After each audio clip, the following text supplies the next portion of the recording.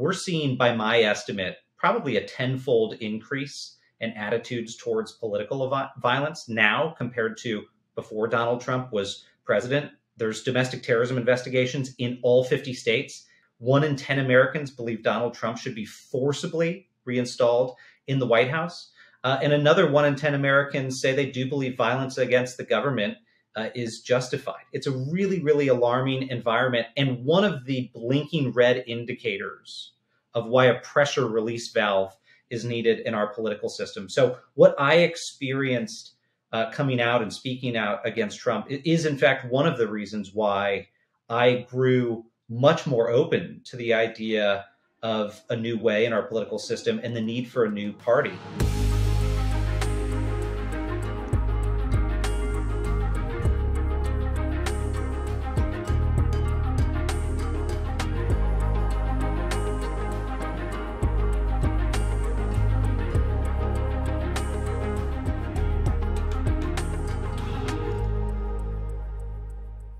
It is my pleasure and thrill to welcome to Forward the co-CEO of the new Forward Party, New York Times bestselling author, patriot, American, whom I call the bad boy of American politics. You'll see why he earned that moniker. Miles Taylor. Welcome, Miles. Well, for those who are watching on video, I tried to do a Superman fly over the camera, but it looked more like me just trying to show my belly button. It does look like you stretching, but it's all to the good.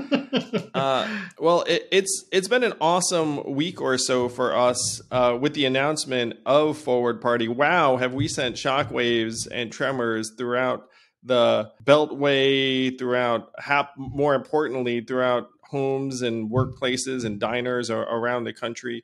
What's the last week been like for you?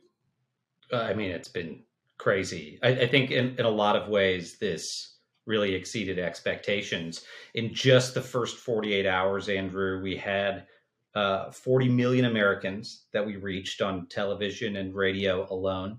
I think we pulled in something like 20,000 plus new volunteers inside the organization across all 50 states. And again, that was just in the first 2 days. We're now about a week out from our announcement, and I think those numbers are a lot higher. And that was the goal, is to let Americans know, basically, help is on the way. There's a new option in our political system, and we're seeing folks come out in droves because they're frustrated. And that's really what the theme, I think, for the past week has been, is that people are really, really frustrated with the current system. I think I saw a poll the other day that showed 90% of Americans are unhappy with the direction the country is going. And that's partly because the existing, outdated, sort of stagnating two-party system is actually just not solving our problems. So no wonder people are pissed off. And that was another headline this morning, is that I think it was in the New York Times. They did a focus group with something like 7 Republicans and 6 Democrats. And the theme was there actually was common ground between Democrats and Republicans. And it was that they're pissed off at the status quo. Yes.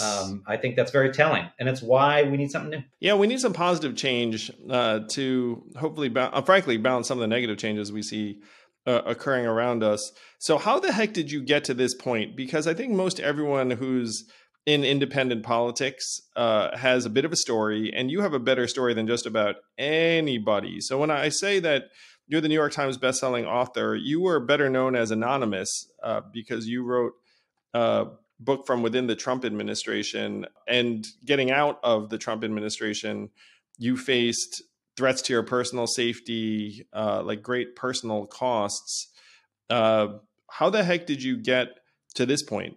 You know, look, no one has to play the violin for me that things got really rough and tumble in the political system. But I will take you back in time and talk about how I wound up there, because I don't even think my story makes sense that I'm now working in independent politics. In fact, I never wanted to work in politics. I hated campaigns. I hated the political side. I was a policy guy, not a politics guy. And after 9/11, I went into government because I'd been in the World Trade Center 2 weeks before the attacks, and in the weeks after was diagnosed with mild post-traumatic stress disorder. I had taken the news of that day so personally and seriously and traumatically that I resolved that what I wanted to do was spend the rest of my career in national security and make sure a day like that never happened.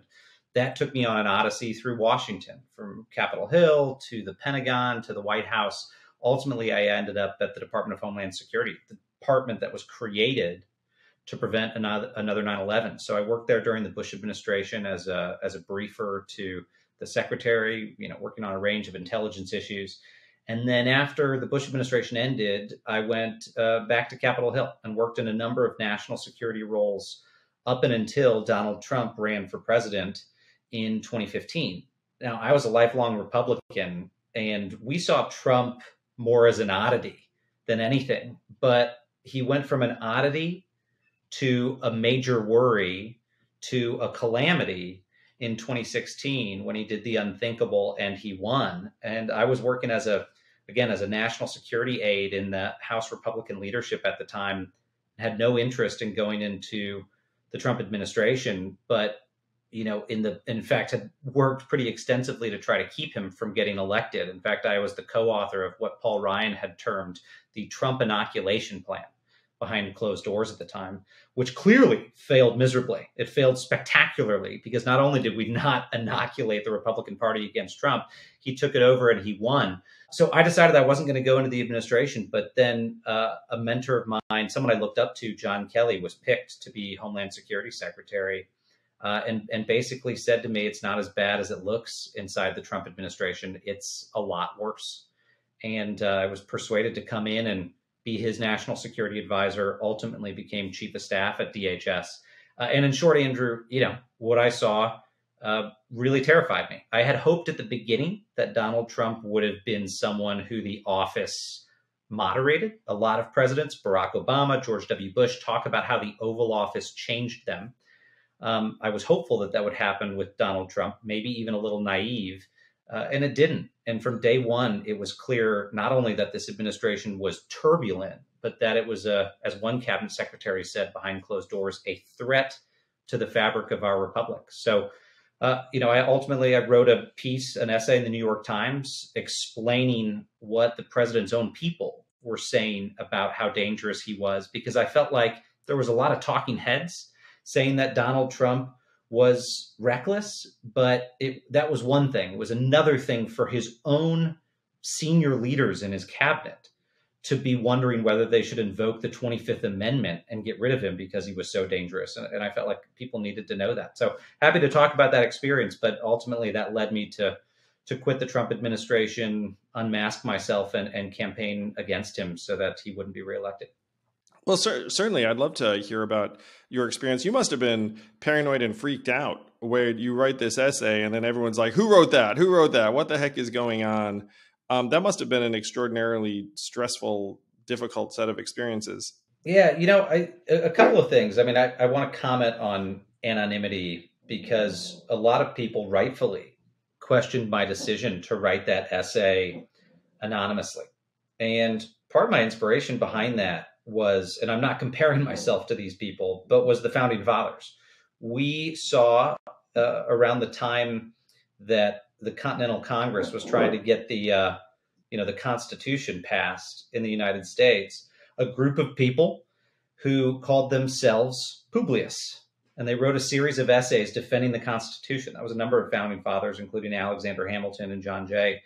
The reason they hid their names was not because they were scared to put their names out there, but it's because they knew if they attached their names to those essays defending the Constitution, the critics would make it more about them than about the substance. So they hid their names to make people focus on the message and not the messenger. Now, in the time that I was in the Trump administration, it became very clear to me that Donald Trump was a master of the politics of personal destruction and distraction. Right? He would create a personal fight to distract from his own deficiency. So I submitted this essay to the Times and I said, I want to use a pseudonym. And I actually asked them to use the pseudonym Publius. And the Times said, well, we don't do pseudonyms, so we'll just put anonymous. But the reason I wanted them to use the Publius pseudonym is for a discerning student of history. I wanted them to see the connection, to understand why I was not exposing my name. But my plan... Come on, New York Times, accept pseudonyms. It'd be so much cooler. Come on, pseudonyms. You could you could write Max Power. You could do Publius. You could do whatever the heck you want. Come on, Times. Let's spice this up. Well, I'll say one thing, Andrew, which is that, I expressed publicly, I later wrote a book, also anonymously, called A Warning, to write a longer form explanation of why I didn't think the commander-in-chief, based on my personal experiences, deserved a second term. And in fact, why I thought he was exceptionally dangerous for this country. But I ultimately pledged that I was going to unmask myself, and I did. And I don't want to demean people who blow the whistle and want to maintain anonymity. In fact, there's a very patriotic person who's still anonymous who blew the whistle on Donald Trump's Ukraine phone call, the perfect phone call he said he made that he was impeached over. I respect that person's decision to maintain anonymity. But I'll be honest with you, I personally felt like if I did that, and I had an opportunity to go out and campaign against him, and I kept the mask on, that ultimately it would be cowardly. And people may be surprised to hear Anonymous say anonymity is cowardly. I don't think that's always the case. I thought it would have been in my case if I didn't come forward. And here's why. Because a lot of the things that I had to say about why Donald Trump was unqualified for office could not be said with a mask on. Because I had to be specific. I needed to detail meetings, things he said, things he did. And that required stepping out of the shadows. But to your question, Andrew, I had a conversation with someone I was very close to at the time, one of the very few people who knew that I was this pseudonym, this character, Anonymous. And the person close to me said, what's the worst that could happen if you come forward? And I said, well, a MAGA person could come up in the street and, pop me, and that would be that. And that sounds very dramatic, but honestly, our political environment was getting so tumultuous at that time, and has, I think, only gotten worse, that expecting a violent reaction almost made the most sense. So the person says back to me, okay, well, what's the second worst thing that could happen? I said, well, I could lose my home, my job, my personal relationships, my friendships, my, family's security, my life savings. It could get really ugly. It turned out, at least knock on wood so far, Andrew, to be the second scenario. Now, again, I say that not because I want any sympathy. I don't want sympathy from anyone. I went into this clear-eyed. But I say it because the environment we're in today is an environment of enormous political intimidation. So someone like me from the national security community was pretty well prepared, as prepared as you could possibly be, to be on the receiving end of a vitriolic commander-in-chief hell-bent on revenge and an army of MAGA people coming forward to come after him.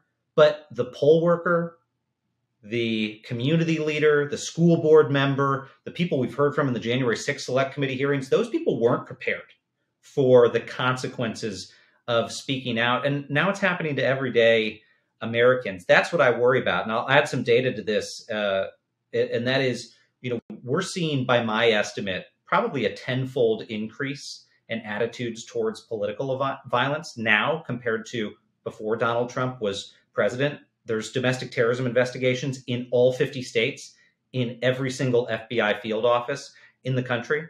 1 in 10 Americans believe Donald Trump should be forcibly reinstalled in the White House. And another 1 in 10 Americans say they do believe violence against the government is justified. It's a really, really alarming environment, and one of the blinking red indicators of why a pressure release valve is needed in our political system. So what I experienced coming out and speaking out against Trump is, in fact, one of the reasons why I grew much more open to the idea of a new way in our political system and the need for a new party, is because I think a lot of the vitriol we're seeing is driven by the fact that people feel like there are no alternatives in the political system. There's no peaceful way for them to convey their political opinions, and folks are being radicalized to violence. It's really alarming from a national security perspective, but just in terms of the health of our democracy, is incredibly disturbing. I saw it firsthand, and it's one of the reasons why after January 6th, rather than go back to the private sector, which I think everyone in my family wished I would do, I decided to stay in the political fight.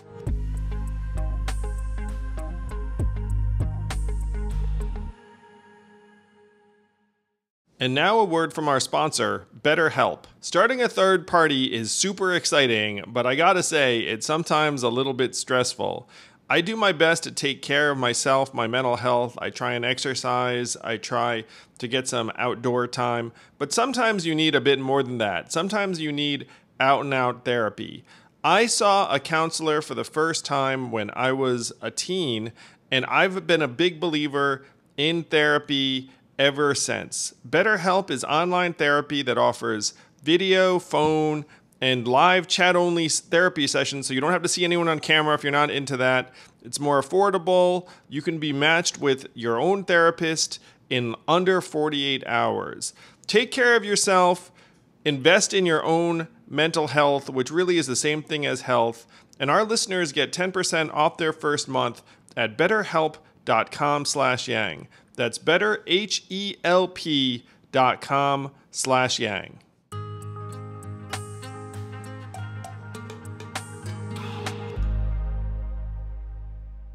Well, hats off to you for being so courageous. I mean, the fact is, most people have no idea what it's like to think that their life could be threatened. It puts me to thinking about the Republican members of Congress who were voting to impeach Trump. And what I was told was that something like 35 of them said, yeah, I'm going to vote to impeach Trump. This is a bridge too far. And then they all started getting messages, including death threats on their phones. And then the 35 went to 30, to 25, to 20. And then by the time the vote actually happened, it was down to 10. And even those 10 had no idea who else was going to vote for impeachment. And by the way, now I believe 7 of those 10 are out of office. One of them, Peter Meyer, just lost his primary.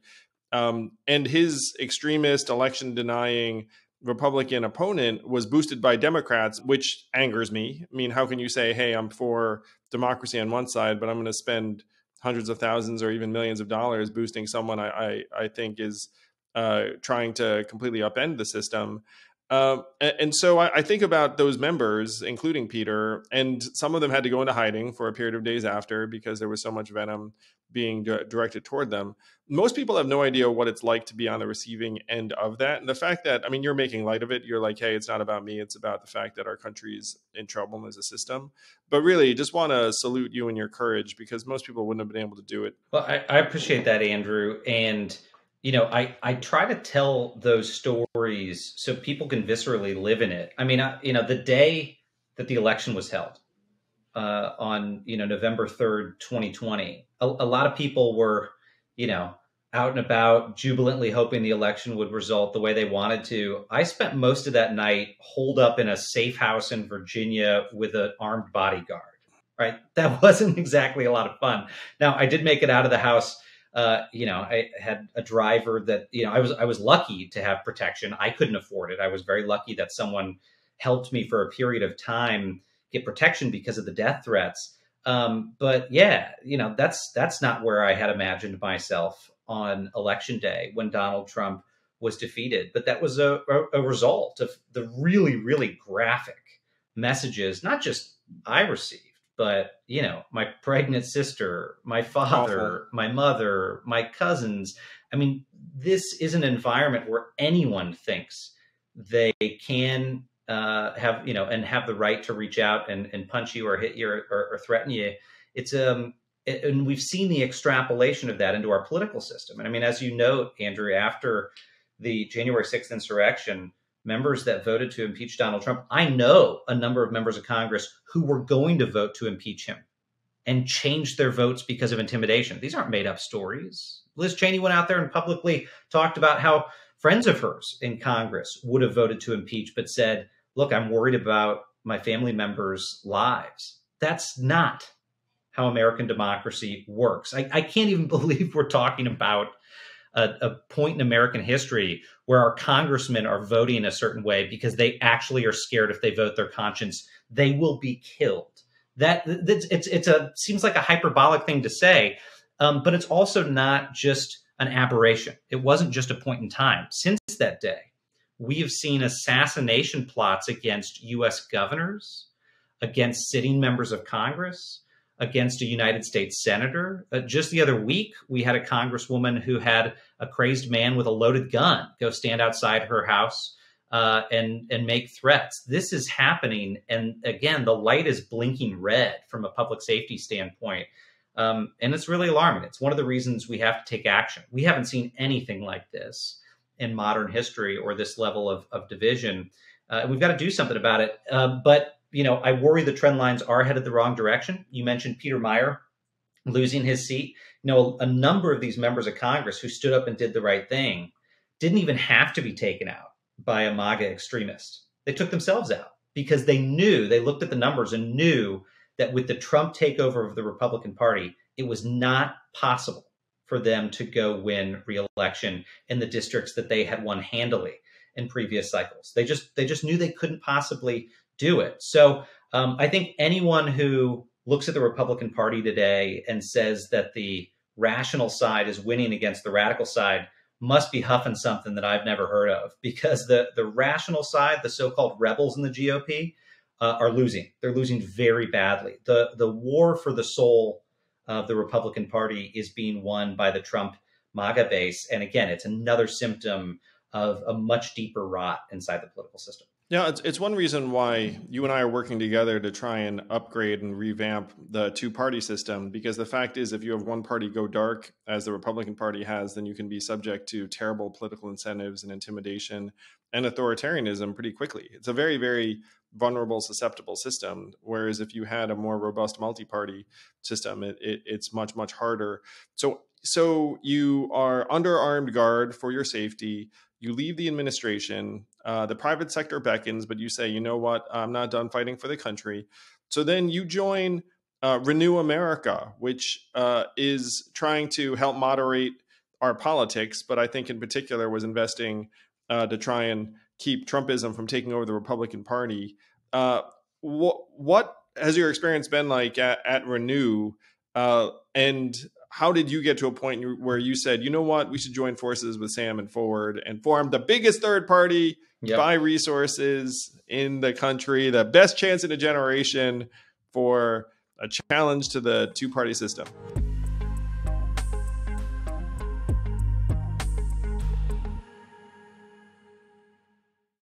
Watching Netflix without using ExpressVPN, honestly, it's like going to a casino and only playing slots. Like, I'm a blackjack guy, I'm a craps guy. That's where the big money is, even roulette at times. The big money's elsewhere, and that's what it's like if you're using a streaming app and not using ExpressVPN. So here's the deal. Netflix has different content libraries for every country. They've got thousands of shows, but without a VPN like ExpressVPN, you only get access to a fraction of that based on your location. So what you can do with ExpressVPN to unblock this content is that you can change your online location, control where you want Netflix or other streaming websites to think you're located. So, for example, I love The Office. I love falling asleep to an episode of The Office, the US version with Michael Scott, with Steve Carell's Michael Scott. You can't get that on Netflix anymore. However, if I tell Netflix that I'm streaming from Canada, I can get The Office on my Netflix, on my smart TV, or on my computer, no problem. So, ExpressVPN over other VPNs, why use them? They're super fast. You can stream in HD with no buffering. It's compatible with all your devices. I love that. I put it on my Roku TV. I put it on my phone, my laptop, whatever it is. And you get 94 different countries, right? It's literally thousands of new shows. You want to watch something foreign, you can do that too. So here's the deal. I want you to be smart. I want you to stop paying full price for streaming services and only getting access to less than the full amount of their content. So get your money's worth at expressvpn.com/Yang. Don't forget to use our link. Thank you, Andrew Yang and team. expressvpn.com/Yang. That's expressvpn.com/Yang to get an extra 3 months of ExpressVPN for free.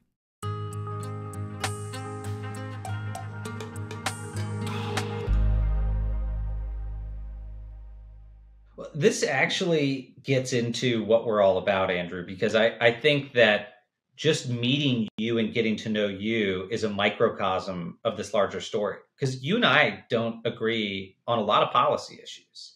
And, you know, in any other circumstance, in any other period in time, it wouldn't necessarily make sense for us to form a political coalition. And I'll get to that in a minute. But my first inclination after January 6th was, we've got to go try to save the Republican Party. And it sounds incredibly naive a year and a half later. But that was my perspective, is we've got to save the Republican Party, hoping that Donald Trump was an aberration. And I get a call the day after, January 6th. True story is I get a phone call from my good friend, Evan McMullen. And Evan had worked with me in the House of Representatives. And in 2016, some people may remember, Evan got so fed up with the fact that no sane Republican was stepping forward to try to stop Trump's candidacy. They'd all kind of just become compliant and complicit in his run, thinking that he wouldn't win and, but it would all be fine in the end. And Evan was worried. Evan was like, no, I don't think this guy is inevitably going to lose. I think he's a threat to democracy. And so Evan went and ran as a third-party candidate for president. Now, Evan didn't win, but the hope was they might be able to try to take Trump out or deny him a couple of states. And I stayed in touch with Evan through the years. He started some pro-democracy efforts. And after January 6th, Evan knew I was thinking about just stepping back now that Trump had been defeated. But the insurrection pointed to something much scarier happening in our political system. And Evan said, look, don't tap out. Come be involved in this with me. Let's see if we can swing the pendulum back to the center. So we convened a group of 150 or 200 prominent Republicans, some former governors and senators and congressmen and cabinet secretaries. I mean, really, top Republicans who had stood against Trump, some of whom who didn't, but wanted to see the party go back to normal. And we put a question to them. And we said, what needs to be done right now? Do we either go try to fix the GOP and swing the pendulum back, or is it time for a third way? Like, do we need to go actually start a new party? And the group was evenly split. We actually sent out a poll on this giant Zoom call, like the most unwieldy Zoom call you've ever been on of these, couple hundred people. And it was a 50-50 split. Half the group said, no, it's time to go start a new political party. The GOP can't be saved. And Evan and I erred on the side of caution. We said, look, let's give it a shot. And we launched Renew America Movement with a bunch of these former prominent Republicans to go try to protect the good guys, the rational Republicans, against the bad guys, the radical ones who were denying the election, promoting conspiracy theories, promoting political violence.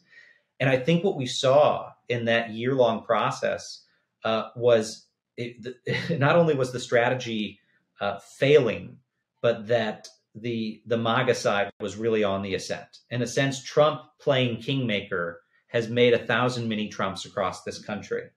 And they've far accelerated ahead of the pro-democracy side in, going and running for office and winning elections and advancing forward. And it became clear to us that, Trump maintained a Darth Vader-like chokehold over the Republican Party. And so that takes us to, last fall, I had heard, Andrew, that you were potentially starting a new party effort. And I remember having what people call FOMO. I had fear of missing out because I was starting to think maybe this quest to fix the GOP was doomed to fail. Maybe things were a lot worse than I realized. And I was excited about that announcement. And you and I, a few months later, ended up at the same meeting together in New York City of a group of folks who, came from across the political spectrum, but all of whom were investing in independent races. And at that point, my friend Evan McMullen had left, gone back to Utah, and was running for U.S. Senate in Utah. And Evan's still running for Senate now. And he was doing it as an independent candidate and not as a Republican. And it offered a really unique opportunity to try to go win back a Senate seat for a pro-democracy person. This Evan McMullen race is the most important Senate race in the country. Let's go, Evan McMullen. Continue. And I'm sure we're going to talk about it in detail. It is the most important race this cycle in the country. Evan's running as an independent against Mike Lee, who helped, back the insurrection and an effort to overturn the 2020 election results. And, when we all got together in New York and had a conversation, these groups like us that were investing in races like Evans and other independents, there was a light bulb moment. I think one of us at the table, Andrew, might have been you, might have been me, might have been someone there at lunch, said, why don't we just stop talking about informally working together to promote independent candidacies? Let's go do something bigger. Why don't we actually merge and try to go build a new lane? That was me, but continue. I stand corrected.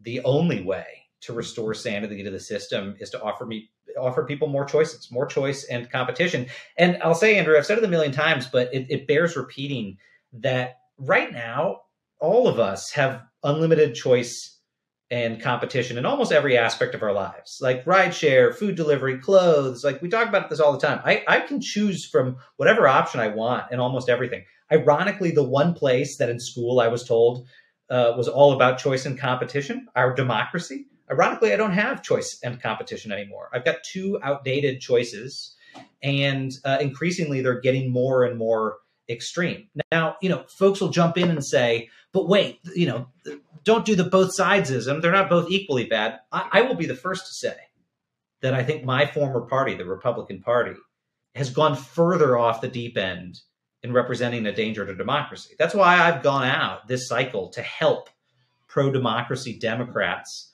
win elections. I never thought, as a former Republican, I'd be out there trying to help, moderate Democrats win elections. But that's why I've done it, is because we've got to keep the Trump GOP at bay.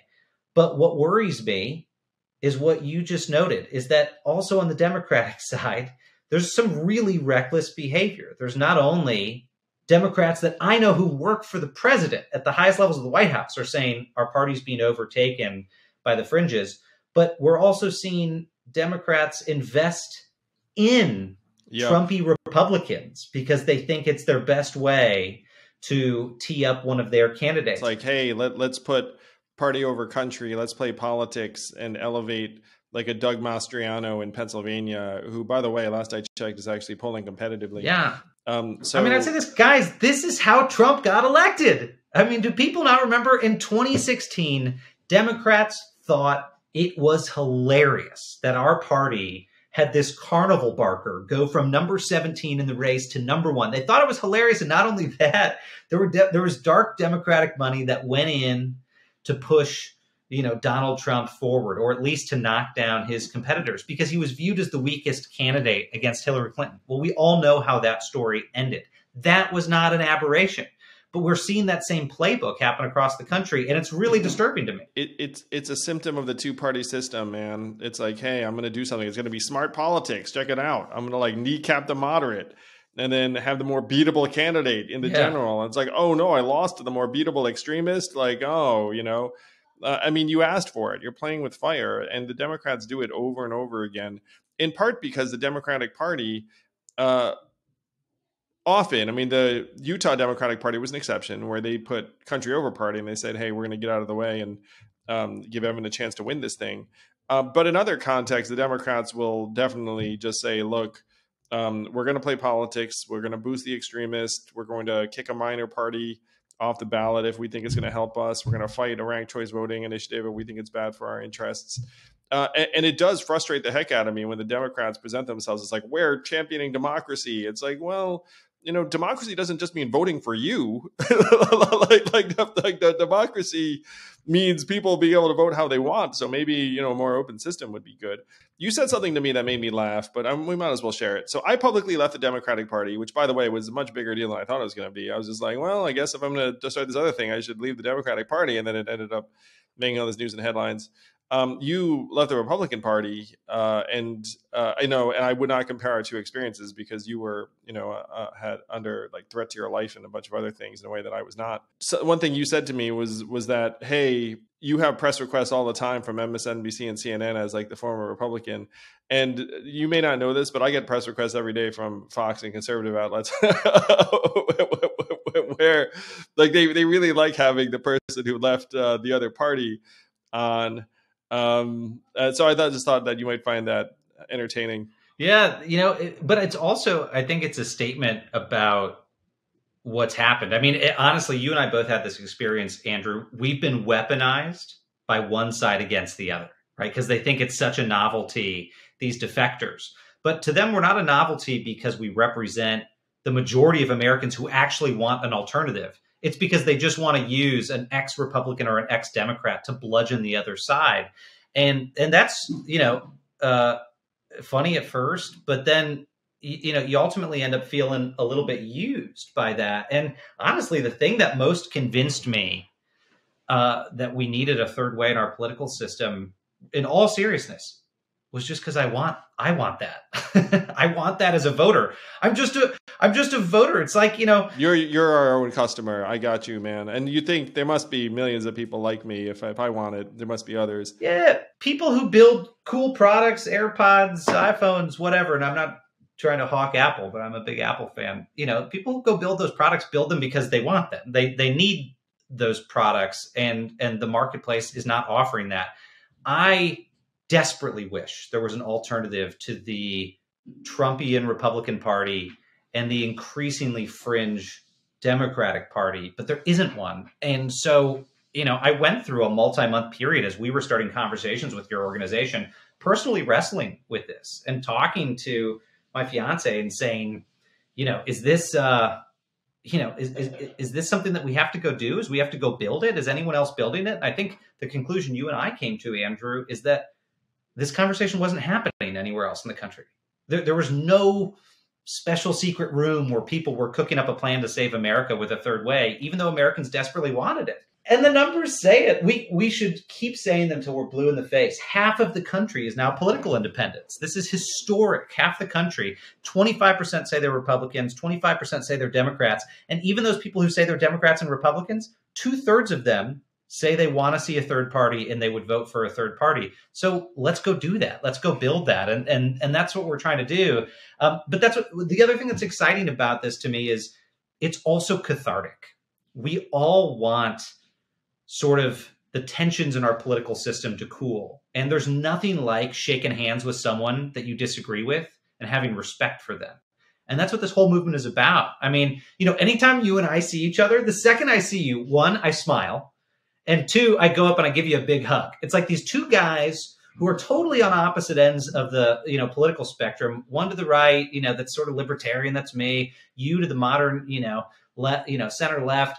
But we bump into each other and we get excited because it's cathartic to establish not just these friendships, but these partnerships across the aisle, because we know that we respect each other's policy disagreements and there's a space where we can negotiate and find an outcome that actually works. Whereas, the parties hunkered down in their corners will just fight and fight and fight with their fringe ideas, but not actually deliver. I mean, I lived this in the White House, on Capitol Hill, and saw the total inability to just get shit done.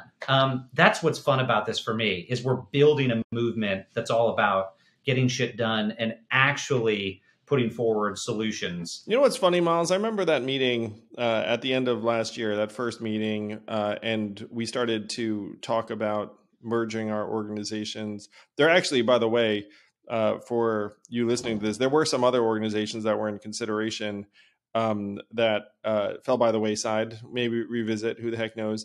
But I was strangely optimistic the entire time that we were going to come together, despite knowing that this does not happen ordinarily. Mergers are difficult and painful. Everyone has agendas and titles and turf to protect. We were trying to combine 3 organizations, much less 2. And like, as a business person myself, and I had some business people advising me, they would just look at that and being like, a 3-way merger just seems like a terrible idea, and I don't really know what you're doing over there. And then I would have to say, no, this is different because, it's not corporations like, that you're used to. And he was like, oh, okay. They were like, oh, okay. But I found myself very optimistic the entire time that we were going to come together. And I will say now, our having come together has genuinely made political history, where now tens of millions of Americans are asking about the Forward Party. When did you have that confidence, or did you have that, where was your confidence interval throughout the process where you were like, hey, this is going to happen, this isn't going to happen? When did it actually click for you where like, oh, we're doing this thing? I think it was sometime in the spring, and realizing that in the early spring, late winter, early spring, as a lot of the races we were seeing across the country that we were invested in at Renew America, the so-called, good guys against the bad guys, the pro-democracy side against the election deniers and conspiracy theorists, as those started to break bad and we saw some real radicals get on the ballot, I mean, major QAnon supporters, violent figures, convicted criminals, that really cemented it for me that there was no hope in trying to go pull the extremes back to, the rational side, that we had to go create something new and that there were deeper forces at play. I mean, that really convinced me. But also, spending time with this cohort. I mean, incredibly, RAM is a group that was from the center right, the forward, original, legacy forward party from the center left, and the Serve America movement folks, kind of a independent centrist organization. And how well those groups were getting along showed me that this was really possible. And I think we should be unafraid to confront the expected criticisms of a new way. Like, we're not spooked by that. Of course, people are going to say a new party's a spoiler and you can't win. And why have they failed in the past? We welcome those arguments because we think the answers have actually gotten really, really good on that front. Yep. One, the reason this is different is the political environment's completely changed. It's completely changed from when Ross Perot got 19% of the vote running for president. And this isn't about the presidential, right? Our effort is about going and winning down ballot races across the country, the 500,000 elected positions around the United States that are largely uncompetitive. The other thing that's changed is not only the massive demand that's much greater than when we saw an independent candidate in 1992 win a ton of the popular vote, but is how extreme the two parties have gotten. I mean, and we saw data, Andrew, that I think in 2020 on the ballot across the country, something like 70% of races in 2020, now it averages that lower, didn't have a competitor.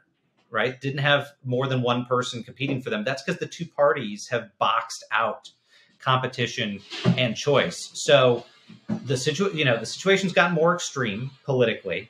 Consumers, voters want more options.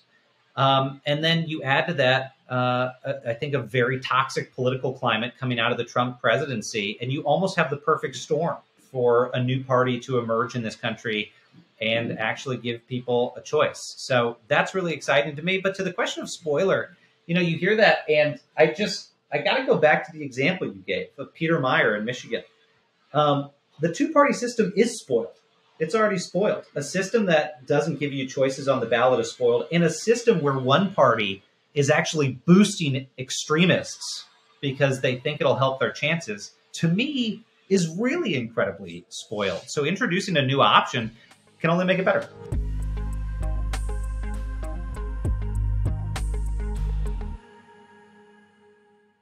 Well, Miles, it's an intellectually disingenuous question, too, because the fact is, if you're concerned about the spoiler effect, just adopt ranked choice voting and problem solved.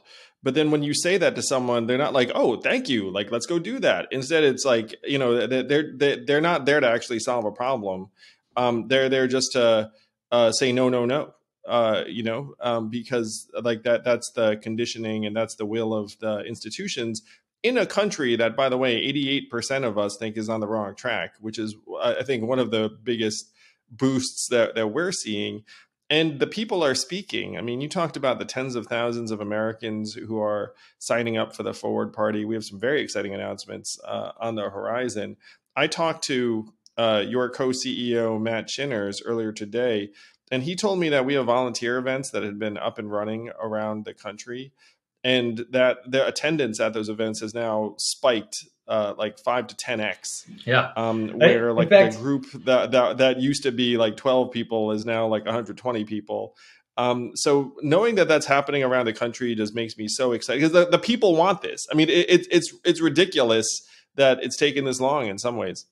I got a message from one of our leadership members inside the organization who was actually upset because they found out that there were so many events being planned in their home state and they hadn't heard about them. And I said, these are happening faster than I can even keep up with. So, the email that got forwarded, that landed in my inbox. I said, I had no idea, Forward members were organizing this event because it's just happening so quickly. And the other thing that we're seeing, Andrew, and we'll have some really exciting announcements about this, are people who, like us, never expected that they would become a part of a new party movement who've served in American politics. I mean, former governors, other presidential candidates from both sides of the aisle, Republican and Democrat, who've been coming to us privately and saying, sign me up, I'm in. And you're going to see some of these people going public very soon. You're going to see some of them out there with us on the building tour in the fall and going into the winter. We're going to be in states all across the country talking about how we're working to get ballot access. But this is the real thing. I mean, this is the thing that a lot of us have been talking about for a very long time. Like, I think most listeners who are on this podcast right now have been to a barbecue or a dinner or a conversation with friends or family where you literally said, I just want a group that's like the I'm Not Crazy coalition. Like, can we just get a sensible political party in this country that gets things done? Can we just have that? Like, we've all had that conversation. And now it's time to just go do it. I'm so sick of talking about it. I'm so ready to just go build it. And so that's what we're doing. We've got this, merry band of former Republicans and Democrats and independents. And by the way, we're not checking IDs to see if people are affiliated with one political party or the other.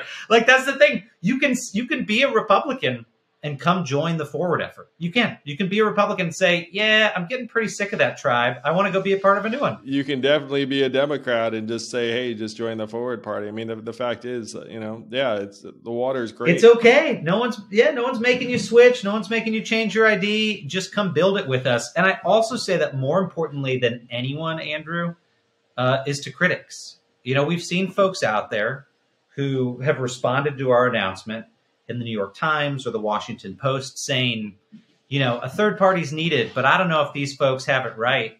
I want those people not to just debate us, but to come be a part of this, to design it the way they think will work. That's what's really different about this, is we are actually inviting critics of how we're doing things to come be involved in our effort. We're not trying to butt heads with them. We actually want their heads to be in good condition so they can come give us the best advice possible on how to build this. That's really the funny thing too, Miles. It's like, we're very positive and constructive. We attract positive, constructive people. So if someone looks up and is like, oh, great, like, I want to be a part of that, then you can come help build it, define it, lead it, come the tour, join us at the convention, help make this the movement you want it to be. And it's one reason why we're succeeding so well, is like we're attracting these can-do, roll up your sleeves types. And then if you're just someone who wants to be on the side being like, oh, poo it, like, that's not going to work, it's like, feel free. Like, I mean, I said to someone else, like, watch us work. And then we're just like, build it right in front of you, and we're going to just grow every single day. It's really magical. I can't tell you, and people don't know this necessarily, because but I'm very recognizable in public. People probably realize, like, hey, every day since our announcement, a dozen plus people have just come up to me and been like, hey man, forward, love it, let's go, let's do it, like with you, like everywhere I go, people from every walk of life, like at any livelihood, any location. And that to me, because I've been a candidate before, and you kind of sense the energy around you. The energy around Forward is sky high. It is so awesome, and I love the positive incoming. I even love the negative incoming, because, like, the thing that we've done, that we've surmounted, is that we've already become something to be reckoned with. We become normalized. And that's actually the biggest challenge for a movement like this. The fact is, like, move number one is suppression. You know what I mean? It's like, hey, let's just ignore you, which, by the way, something like Sam has been dealing with for years. And so the fact that we leapt that hurdle just a number of days ago, like, now it's off to the races. Andrew, one of the things that I want to say in closing is that this is an absolute new beginning for this country politically. Forward is more than just a new political party. It really is a movement to try to remake our politics. It's an exciting, optimistic, forward-looking movement. And it's not about attacking one side or the other. It really is, in our tagline, not left, not right, forward. We are all about moving past the extremes, finding common sense solutions, and getting things done. That's what's so exciting about this for me. And, I'll say, when you look right now at the things that are happening in this country, I think most Americans can reach, frankly, a majority view on almost every controversial issue. I mean, really, genuinely, from like abortion to climate change, there is a majority view that can be reached to actually move the country forward. But we can see the extremes are actually holding us back. And I would say that this is the most genuine pro-democracy effort I've ever been involved in. I mean, we're not going around the United States looking to invest in races where we're going to take out, unifying moderate leaders from the Democratic or Republican Party. That's not what this is about. This is about going to introduce choice and competition, especially in races where there isn't an alternative, especially in races where you have an extremist on the ballot and no one who can defeat them. That's really where we're going to be investing a lot of our time, is going to give people choices in those races where the only choice they have is a really bad one or two really bad ones. So I'm excited about this. The energy is enormous across the country.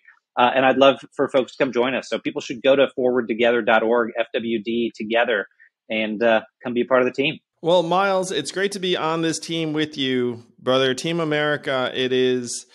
We are just getting started on what I know is going to be an incredible journey. But again, hats off to you for doing so much for the country, for showing character and integrity in the face of a lot of adversity and pressure. Not all of us could have done it. And we appreciate the heck out of you for taking it on. I appreciate you, my friend. Thank you, Andrew. Let's go fight the good fight. All right. Thank you. Forward. Let's go forward. And I'm going to fly again.